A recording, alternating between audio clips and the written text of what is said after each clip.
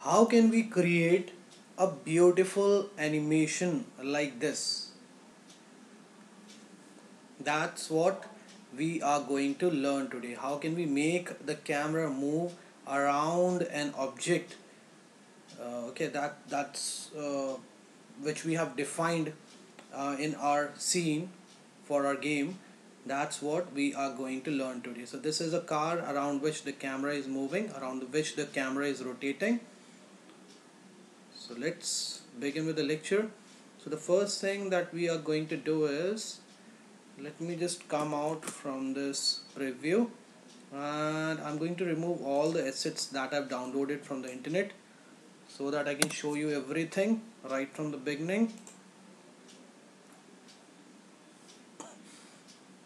So this is what I have got. Fine. Now what you have to do is, we need a car for our game, right? So for that we are going to come on the browser, and we are going to search for the asset, for the required asset in the asset store of Unity. Okay, how can we do that? Let me just tell you that first, and after that we are going to uh, talk about the script that we can use, which we can define in the Visual Studio and connect it with the car so as to see it rotating. Okay, so first of all you need to check out three check out for 3D car in Unity 3D store. That's what you need to type in, and automatically you'll come across several websites. Now you need to visit this assets and packs of Unity asset store,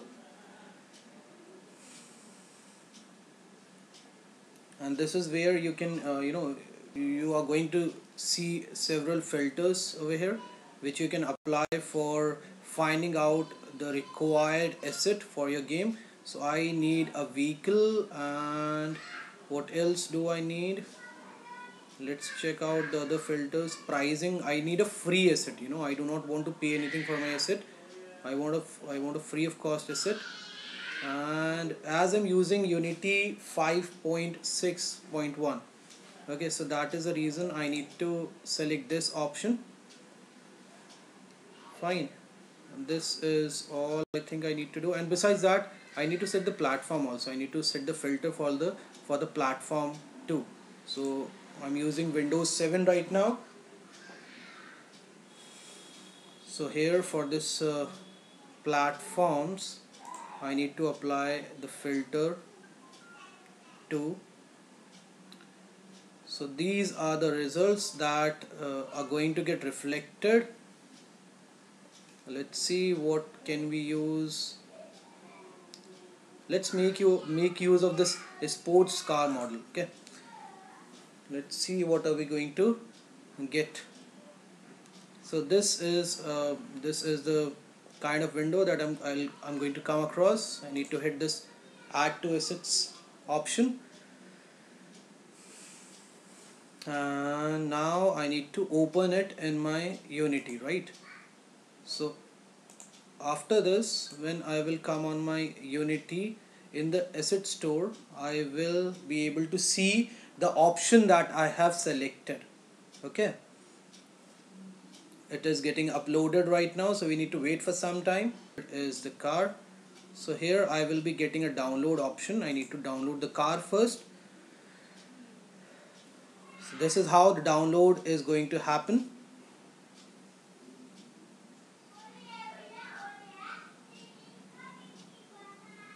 Now I need to import it in my software, in my Unity platform.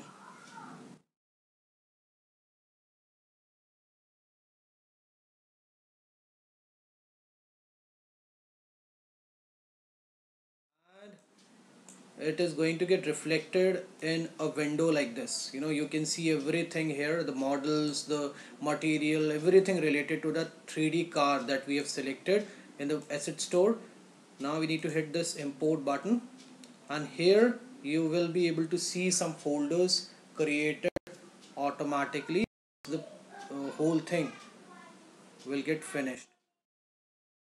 This is the folder that we will come across once all the packages will get uploaded.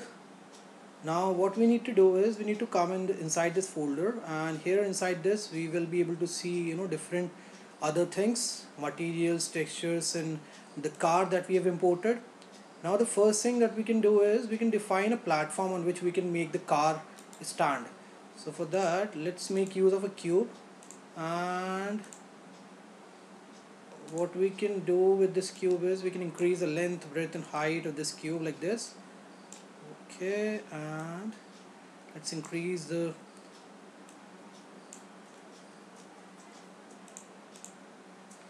so this is how you can play with this cube, and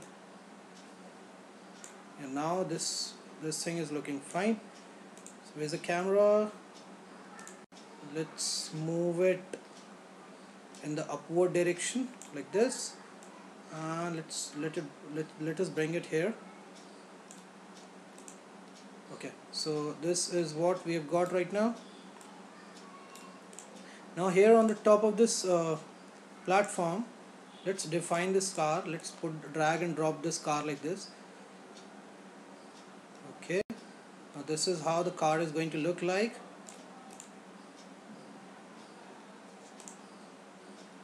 Let us increase the size of this platform somewhat more.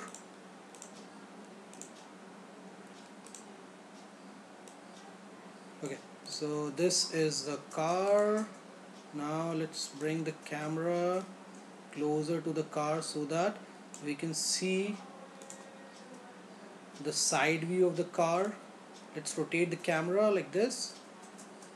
Okay, now we are able to see the side view of this car right here in this game window. This is how the game is going to look like. Now what else do we need to do? Let's impart a texture to this to the floor of this car. No, not this. Let's make use of this one. This is better. Now in order to make this camera rotate, the first thing that we require is an empty object. So that's how you can define an empty object. The name that I've given to this empty object is rotate, and hit enter once you're done with renaming it. Okay, so this is an empty object. Now I need to put this main camera inside this empty object. Okay, remember this thing, because we are going to control this camera through this empty object. How we can do that? By creating a script. So we need to right click here and create, and C# script we need to create.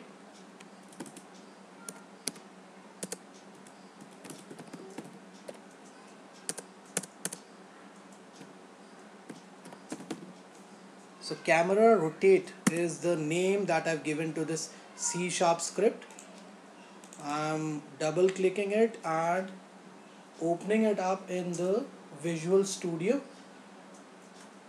where I'm going to define the required code for making it revolve around the car. So the first thing that we need to do is we need to remove this function start from here, and then inside this update function we need to make use of transform dot rotate. This is a function that we can make use of for rotating an object in our game.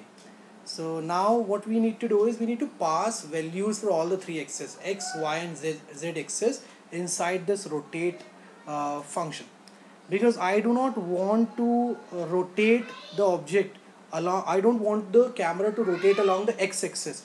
So that is the reason I'm going to pass 0 for x-axis. I wanted to revolve, I wanted to rotate around the y-axis. So I'm going to pass a negative value for this y-axis, and for z I'm going to keep it as 0, because I don't want to make it revolve around the rotate around the z-axis. So that's how you can pass the value. Now after saving the changes, you need to come on this Unity platform again, select this C# script that you have created and put it on this rotate, this empty, this empty object that you have created. Now when you will click on this rotate object in the property inspector, you will be able to see that this script has been successfully added to this rotate object. Let's now check out what is the kind of result we are going to get. Let's see where is this rotate object present right now. By pressing focusing key, F key,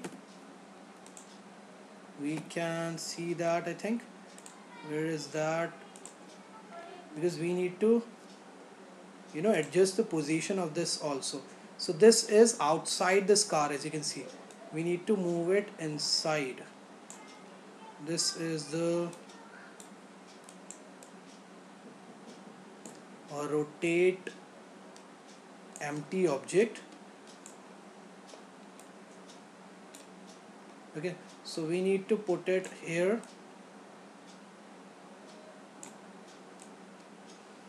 So as you can see, the camera is also moving along with this, just because we have put the camera inside the empty object we have created. Okay, and if I want to put it inside the car,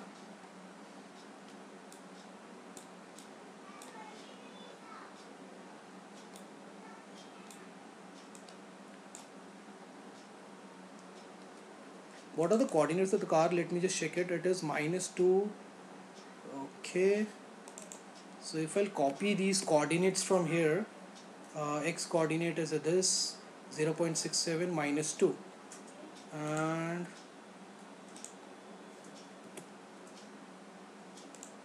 -0.67, and z is -2. So that's how also I can make the adjustment due to floating point precision limitations. Okay, no problem. What is the value of this x? It is -2.6 something.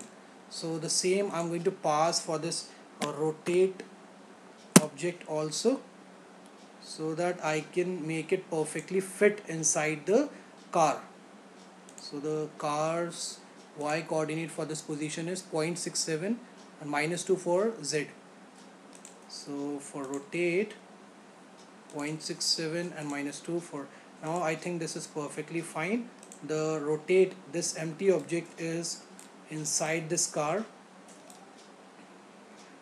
Now let's see what are we going to get as a result. Where is the camera? This is a camera, and let us hit this play button and see what are we going to get as a result in the game window.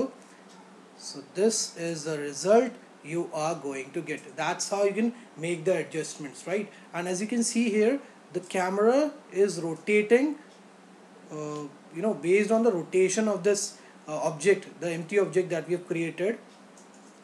It is the one which is making the camera to revolve around this car. Okay, so that's how you can control the camera.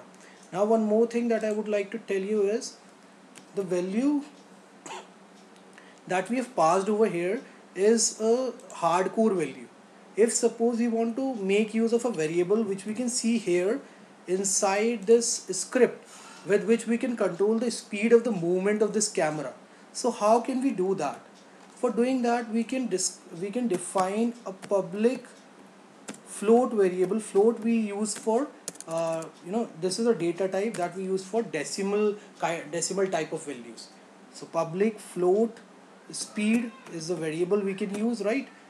You can use the name, you can give the name to this variable whatever you prefer. Okay, according to your preference you can select the name. Now we can make use of this speed variable here inside this transform.rotate option. We need to multiply this with time dot delta time. Why? So as to convert it into per second.